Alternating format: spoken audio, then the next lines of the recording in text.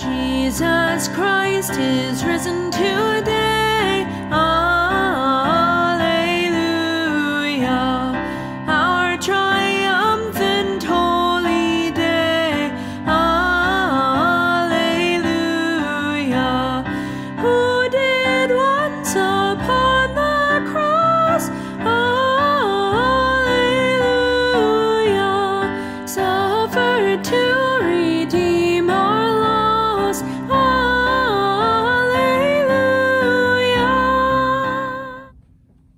Hello, I'm Msgr Lisante.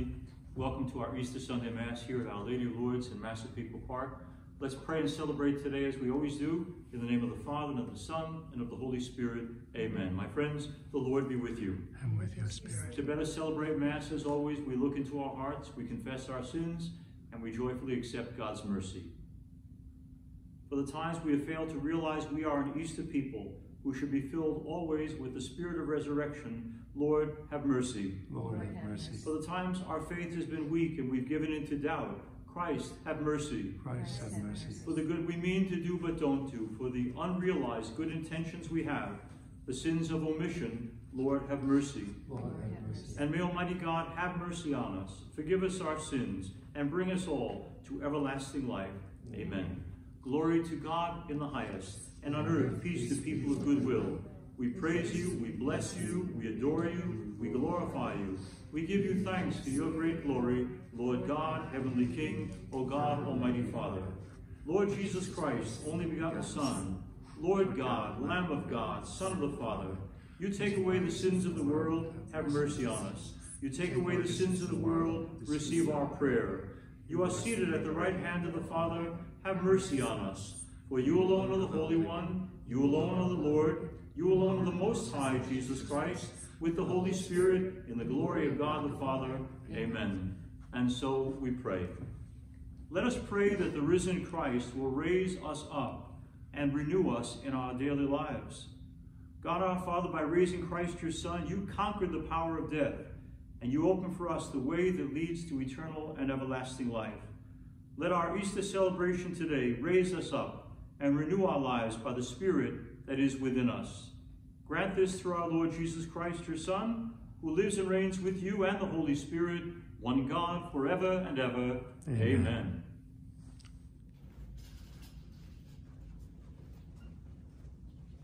A reading from the Acts of the Apostles. Peter proceeded to speak and said, "You know what has happened all over Judea, beginning in Galilee after the baptism that John preached, how God anointed Jesus of Nazareth with the Holy Spirit and power.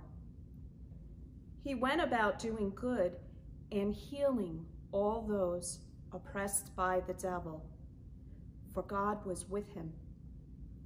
We are witnesses of all that he did, both in the country of the Jews and in Jerusalem. They put him to death by hanging him on a tree.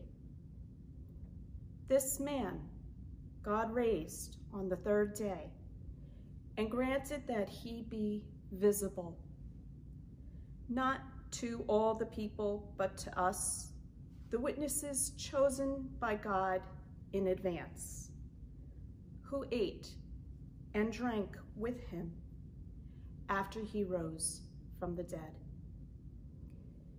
He commissioned us to preach to the people and testify that he is the one appointed by God as judge of the living and the dead.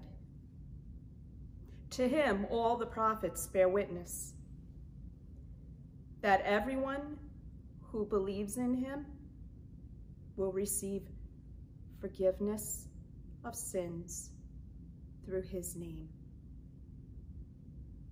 The word of the Lord. Thanks be to God.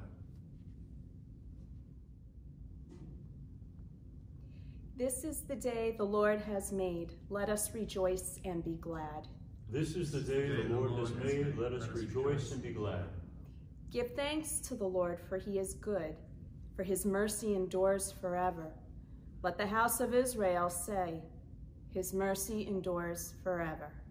This is the day the Lord has made. Let us rejoice and be glad. The right hand of the Lord has struck with power. The right hand of the Lord is exalted. I shall not die, but live, and declare the works of the Lord. This is the day the Lord has made. Let us rejoice and be glad. The stone which the builders rejected has become the cornerstone. By the Lord this has been done. It is wonderful in our eyes. This is the day the Lord has made. Let us rejoice and be glad. A reading from the letter of St. Paul to the Colossians. Brothers and sisters, if then you were raised with Christ, seek what is above, where Christ is seated at the right hand of God. Think of what is above, not of what is on earth. For you have died, and your life is hidden with Christ in God. When Christ, your life, appears, then you too will appear with him in glory. The word of the Lord. Thanks be to God. Christians, to the Paschal victim, offer your thankful praises. A lamb the sheep redeems. Christ, who only is sinless, reconciles sinners to the Father. Death and life have contended in that combat stupendous. The Prince of Life, who died, reigns immortal. Speak, Mary, declaring what you saw wayfaring. The tomb of Christ, who is living, the glory of Jesus' resurrection, bright angels attesting, the shroud and napkin resting. Yes, Christ, my hope, is arisen. To Galilee he goes before you. Christ indeed from death is risen, our new life obtaining. Have mercy, Victor King, ever reigning. Amen. Alleluia.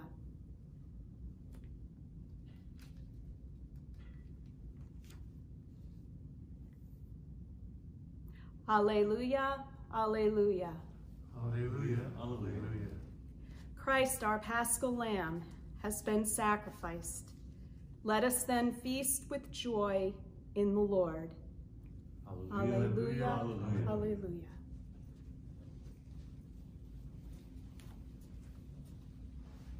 Lord, be in my heart and on my lips, that I might worthily proclaim your gospel through the Father, the Son, and the Holy Spirit. Amen.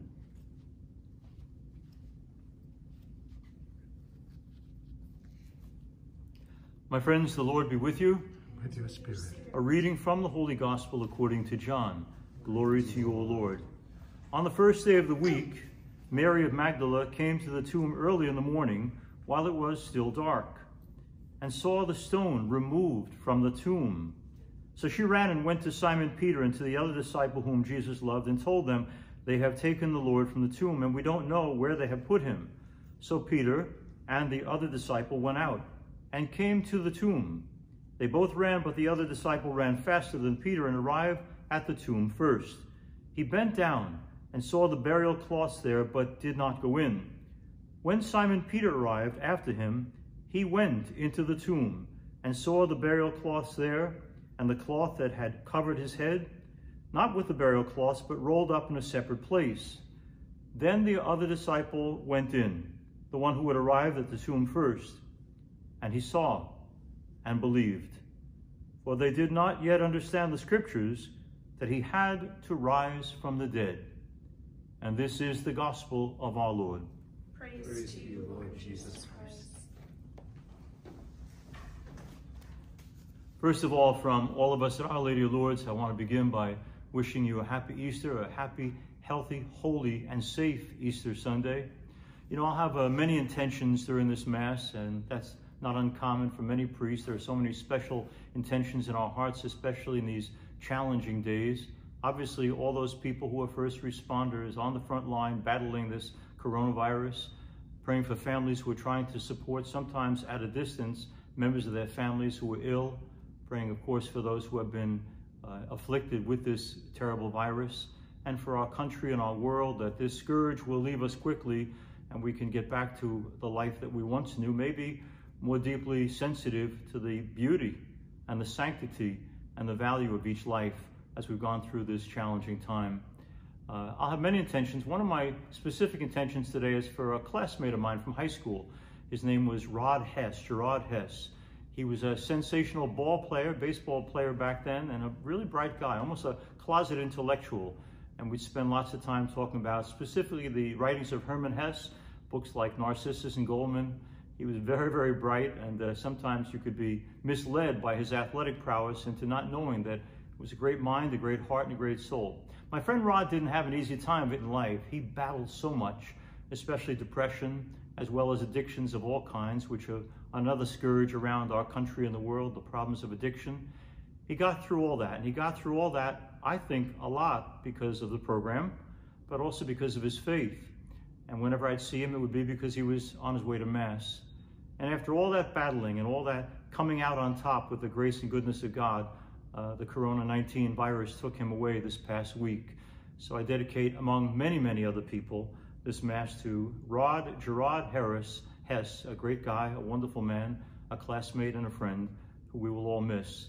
We give thanks to the Lord for his life and are sad at his passing, and hope that he has now achieved the kingdom of heaven, which he worked so mightily to enter. I also want to say once again, I've gotten letters and emails throughout the week from so many of you who are doctors and nurses and on the front line. And again, we celebrate you. We thank you for your great courage. One terrific nurse, Patty Contino, said to me in a note, you know, every time we go into the hospital, we're scared, we're frightened. It's not like we're these heroic people who go in easily. We are terrified of going to work. But she said the gift of faith sustains us, knowing that we're not alone, that we've got the Lord at our side, that he carries us in those times in our lives when we cannot carry ourselves. That's the God we celebrate today on Easter Sunday. Let me talk to you a little bit about a personal thing. Some of you who know me know that I'm blessed to have a 99-year-old mother who's still in my life. And most nights of the week, I get to put her to bed, get her out of the wheelchair, seat her on the edge of her hospital bed, and we sit together, we talk, we pray, and we do something unusual. We sing together. We're a little duet team. And you might think, especially in light of the fact that it's kind of our good night prayer time, we'd sing religious songs, but we actually don't. Very often we sing secular songs because we find in them so often a message that is holy, surprisingly so. One of the songs we sing in particular was written by Irving Berlin, good Jewish songwriter that he was, and it's called Always. And it goes like this. I'll be loving you always, with a love that's true, always. When the things you plan need a helping hand, I will understand always, always. Days may not be fair, always. That's when I'll be there, always. Not for just an hour, not for just a day, not for just a year, but always. Now, imagine this 99-year-old mom and me singing that together every night, and we see it as a religious and spiritual experience because for us, it defines the love of God.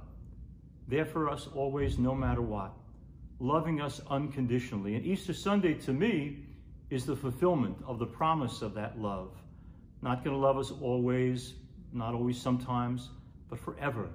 This is a God who's with us every step of the way. And how does he love us? You know, I talk about always, God's with us, and his love is with us always. But let's be more specific.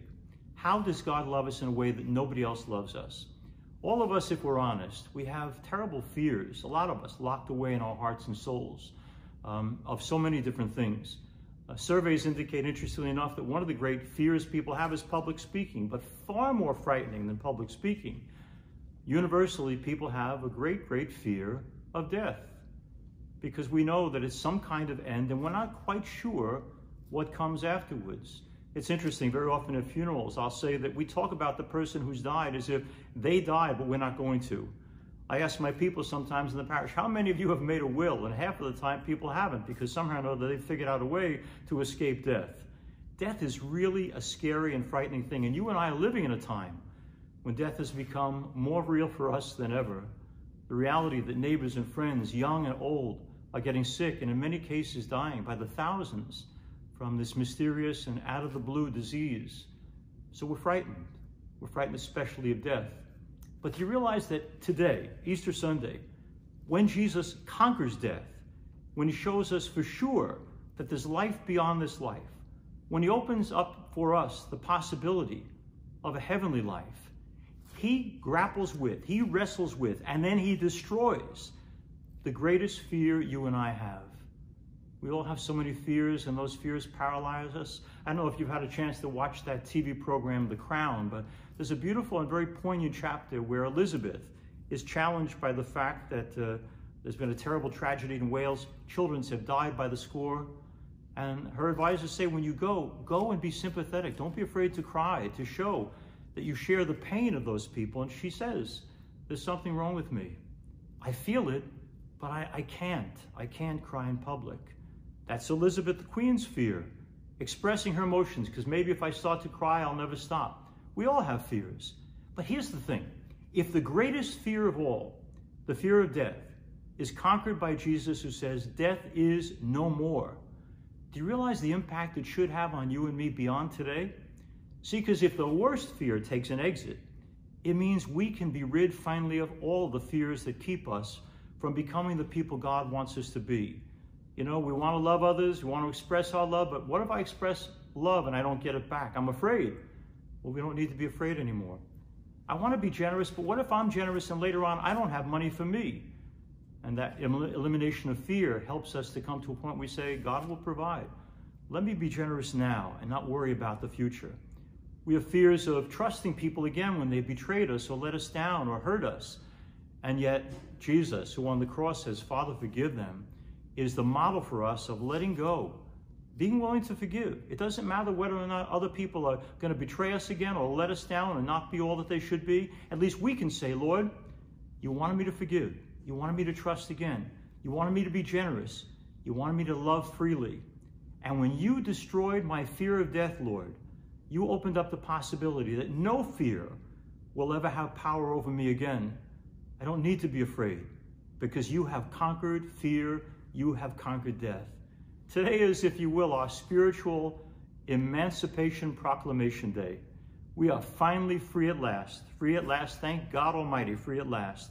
Because the greatest fear, the one that paralyzes us the most, the one that keeps us from being the fully actual, realized people we're supposed to be, that unknown thing called death, is no longer unknown. It's been conquered by our Lord on Easter Sunday. And with that comes the freedom of children of God, to know that with God, all things are possible. I began with a song. I'm going to end this homily with a song. Some years ago, you know, there was a terrible, terrible shooting in Orlando, Florida. Many people were killed in a nightclub by a man filled with hate. The Broadway community decided to come together as a response to that hatred and that violence, and to sing a song by Burt Bacharach and Hal David, one that you know for many years. What the world needs now is love. The Broadway community sings it, and I thought, what better way to celebrate Easter on the celebration of our God of love, who loves us enough, loves us unconditionally, to free us from our greatest fears and to help us to become all that we're supposed to be. God, who is love, and who manifests that love more fully on Easter Sunday than any other day, that we should celebrate the gift of love and become instruments of his love. So if you would, take a moment now to sit back and listen to the Broadway community singing for all of us, what the world needs now is love, sweet love. And if you and I can, at the end of this Mass, go out into a world and bring our love, fully realize, without fear, that we become one with the God who says, you have no need to fear. Be at peace. Until the end of time, I am with you. I have conquered death. Fear no more.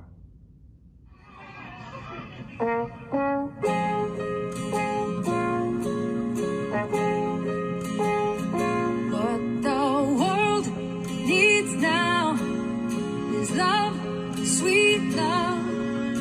It's the only thing that there's just too little of. What the world needs now is love, sweet love. No, not just for some, but for everyone. Lord, we don't need another mountain. There are mountains and hillsides enough to climb. There are oceans and rivers Enough to cross, enough to last till the end of time. What the world needs now is love, sweet love. It's the only thing that there's just too little of. What the world needs now is love, sweet love. No, not just for some, but for everyone. Lord, we don't need another meadow. There are cornfields and wheat fields enough to grow. There are sunbeams and moonbeams enough to shine. Oh, listen, Lord, If you wanna know, if you wanna know. what the world needs now is love, sweet love. It's the only thing that there's just too little of. What the world needs now is love, sweet love. No, not just for some. But for everyone.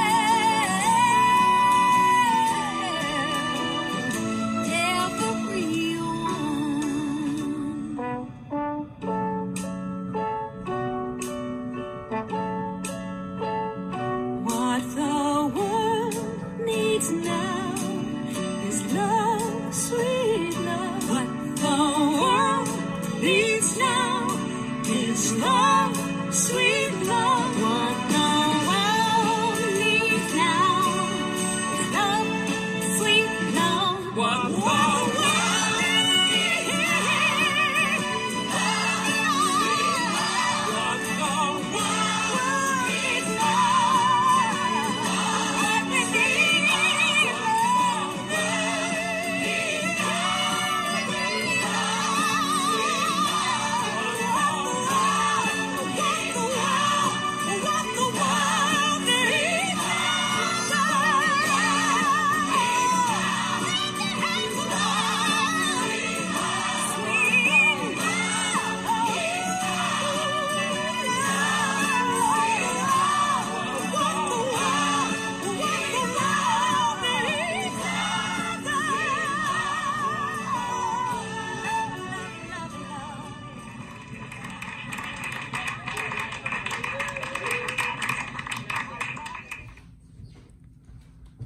Easter Sunday is the perfect opportunity to renew our own baptismal vows made for us a while ago, and now we choose once again to follow this great Lord and Jesus Christ, the conqueror of death.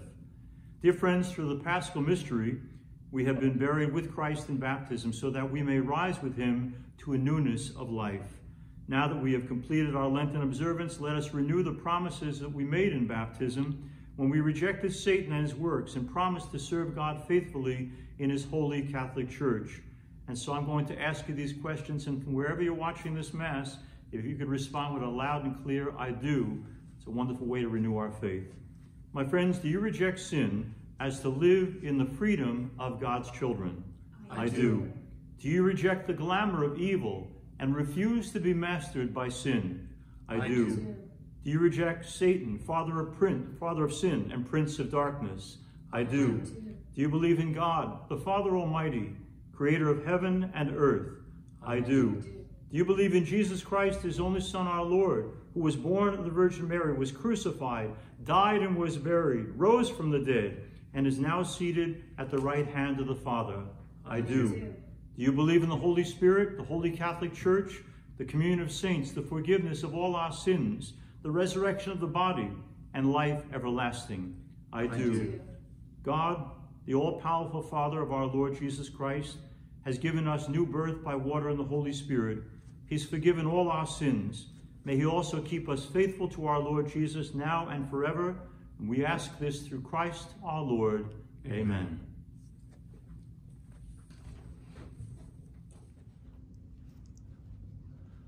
With confidence in the goodness of God, we now turn to the Lord with our prayers of petition, knowing that in his time and in his way, the Lord always hears us and responds.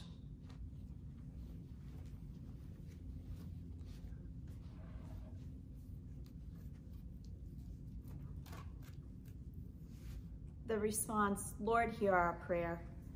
That all church leaders will be renewed in their mission of leading all people to Jesus, the risen Lord, we pray to the Lord. Lord, hear our prayer. For a deeper unity among all Christians as they acknowledge together and proclaim to the world the resurrection of Jesus Christ, we pray to the Lord. Lord, hear our prayer. That the risen Christ may bless, guide, and protect all who serve in public office, we pray to the Lord. Lord, hear our prayer.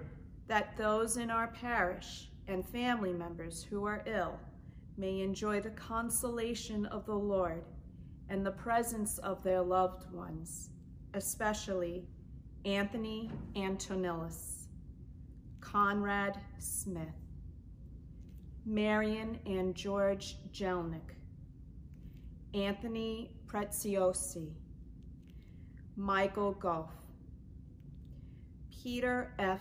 Kearns III, Anne-Marie Tenay. We pray to the Lord. Lord, hear our prayer.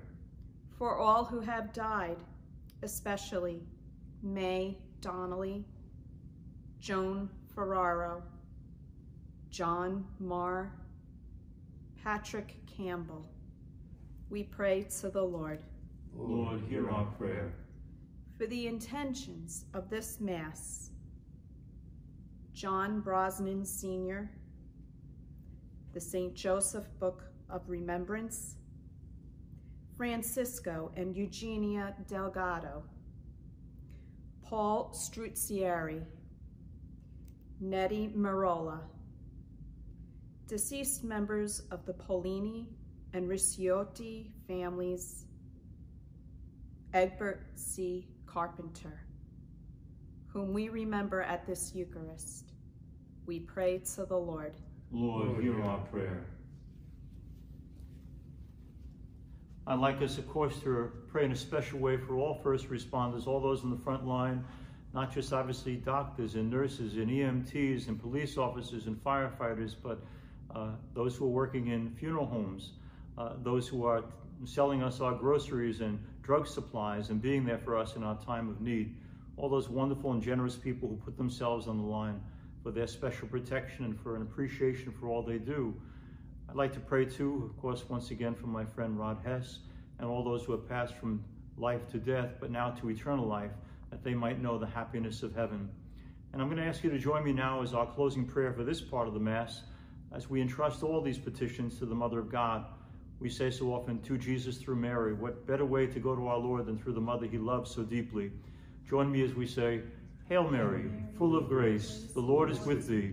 Blessed art thou among women, and blessed is the fruit of thy womb, Jesus. Holy Mary, Mother of God, pray for us sinners now and at the hour of our death. Amen. For special occasions like Easter Sunday, I use the chalice that was given to me when I was ordained by my mom and dad, Cecilia and Nicholas Lisante. My dad, our prayers in heaven. My mom, as I mentioned, is with me still. And it's a interesting chalice in that it has on it all the apostles at the Last Supper with Jesus. And it's important to remember that they were all invited. Even Judas, his betrayer, is invited to the Last Supper because our Lord closes his heart to no one. Every one of us is always in his love and his mercy. Blessed are you, Lord, God of all creation. Through your goodness we have this bread to offer, which earth has given and human hands have made. It will become for us the bread of life. Blessed be God forever. And by the mystery of this water and wine, may we come to share in the divinity of Christ, who humbled himself to share in our humanity. Blessed are you, Lord, God of all creation. Through your goodness we have this wine to offer, fruit of the vine, work of human hands. It will become for us our spiritual drink. Blessed be God forever. Lord God, we ask you to receive us and be pleased with the sacrifice we offer you with humble and contrite hearts. Lord, wash away my iniquity, cleanse me from all of my sin. Pray, my brothers and sisters, that our sacrifice will be found acceptable to God, our Heavenly Father. May the Lord accept the sacrifice at our hands, to the praise and the glory of his name, for our good and the good of all his church. Lord, with Easter joy, we offer you the sacrifice by which your church is reborn and nourished, and we ask all of this through Christ our Lord. Amen.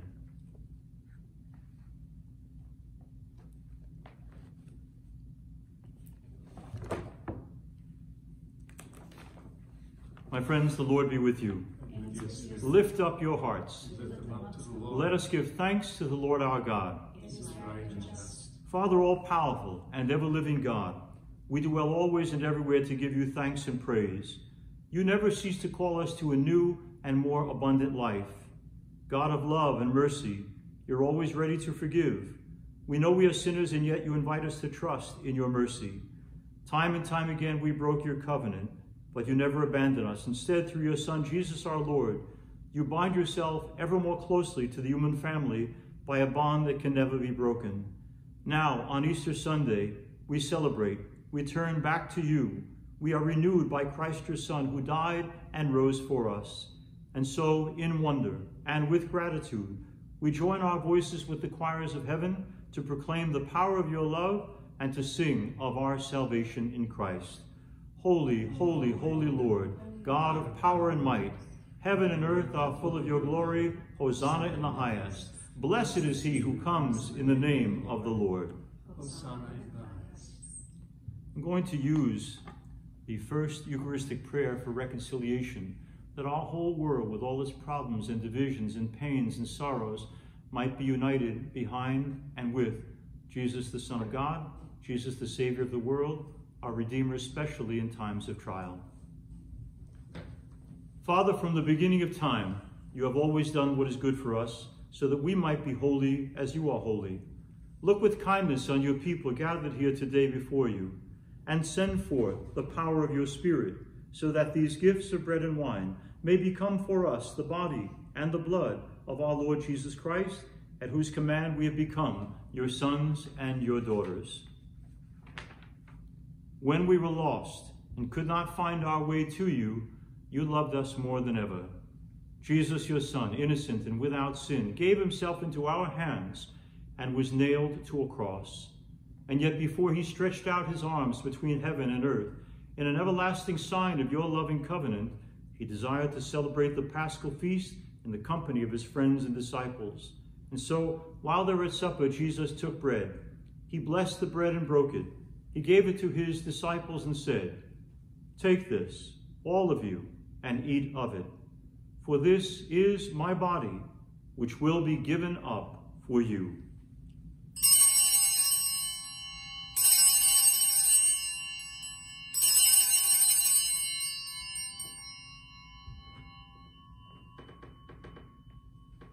When supper was ended, Jesus took a chalice filled with the fruit of the vine. Again, Father, he thanked you for your goodness, gave the chalice to his disciples and friends, and said, "Take this, all of you, and drink from it, for this is the chalice of my blood, the blood of the new and everlasting covenant, which will be poured out for you and for many for the forgiveness of sins. Do this in memory of me.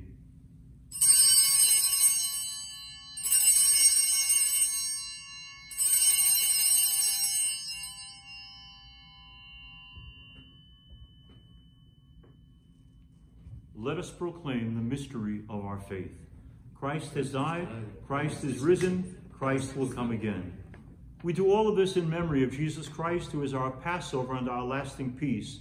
We celebrate his death and his resurrection, and we look forward to the coming of that day when he will return to give us all the fullness of joy. Therefore, we offer you, God, ever faithful and true, this sacrifice which restores us to your friendship. Father, look with love on those you have called to share in the one sacrifice of Christ, and by the power of your Holy Spirit, make us all into one body and heal us of every division. Keep us always in communion of mind and heart with Francis, our Pope, John, our Bishop, along with all the bishops, the clergy, the religious, and all of God's people. Help us to work together for the coming of your kingdom, until at last we stand in your presence, to share in the lives of the saints, in communion with Mary, the Virgin Mother of God, Saint Joseph, her devoted spouse, and in communion, too, with all of our dearly departed brothers and sisters, relatives and friends, all those people we have loved and lost.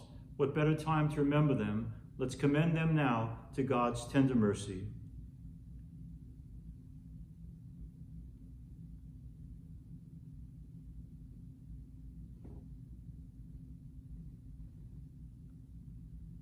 And then, freed from every shadow of death, we shall take our place in the new creation, and we shall give you thanks with and through Jesus Christ, who is our risen and our loving Lord. For it is through him, with him, in the unity of the Holy Spirit, that all glory, all power is yours, Almighty Father, forever and ever. Amen. Amen.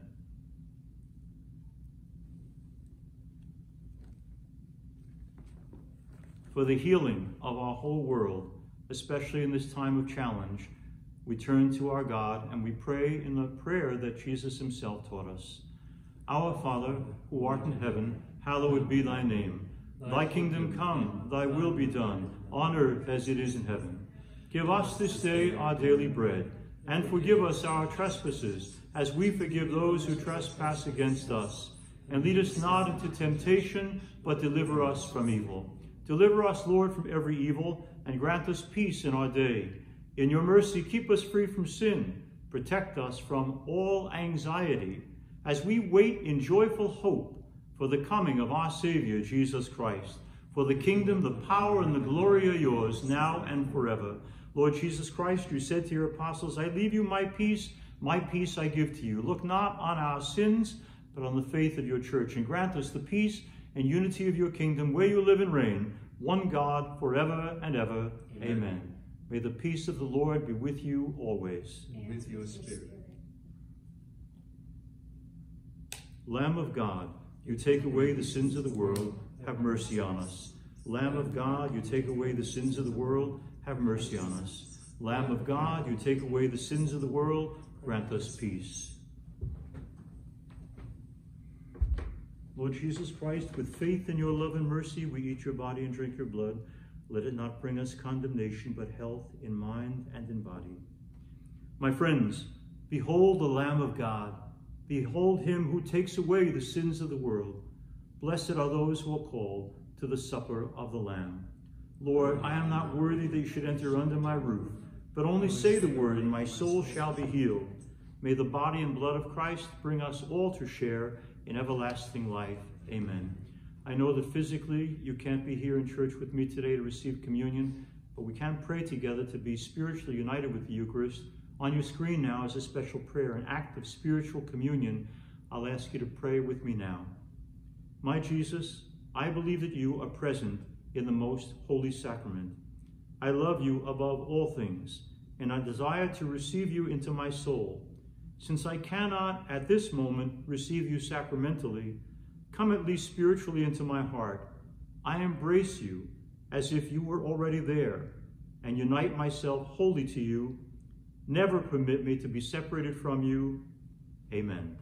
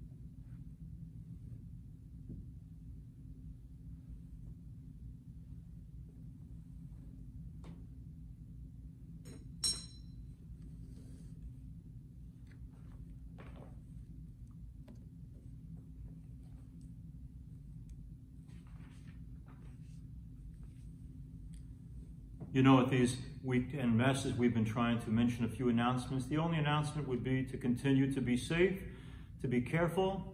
If you're healthy, thank God for that, but also be aware of those around you who are not. Help where you can. Check on that neighbor who's alone.